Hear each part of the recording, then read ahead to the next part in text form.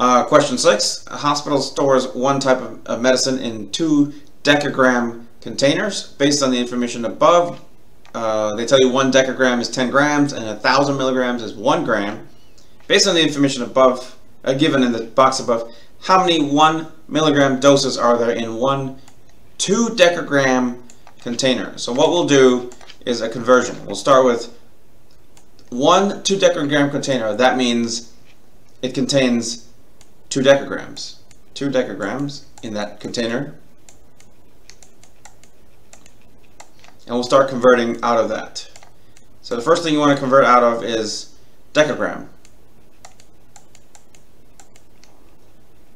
Okay, we can convert, we're trying to get to 1 milligram. We're trying to get to milligrams. That's our goal. Okay, decagram you can convert to grams using this relationship. 1 decagram is 10 grams. 1 decagram is 10 grams. So far, we've converted to grams.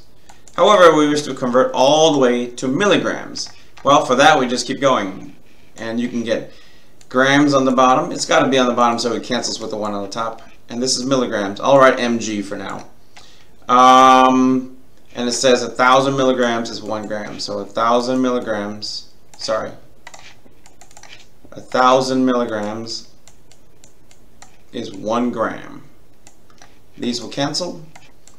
And so now we have the answer in milligrams. And this is the answer that we want. So we have to do 2 times 10 times 10,000, and then divided by 1.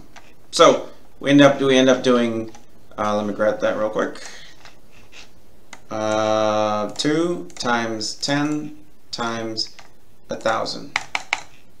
So the answer is 20,000. 20,000, which is option D.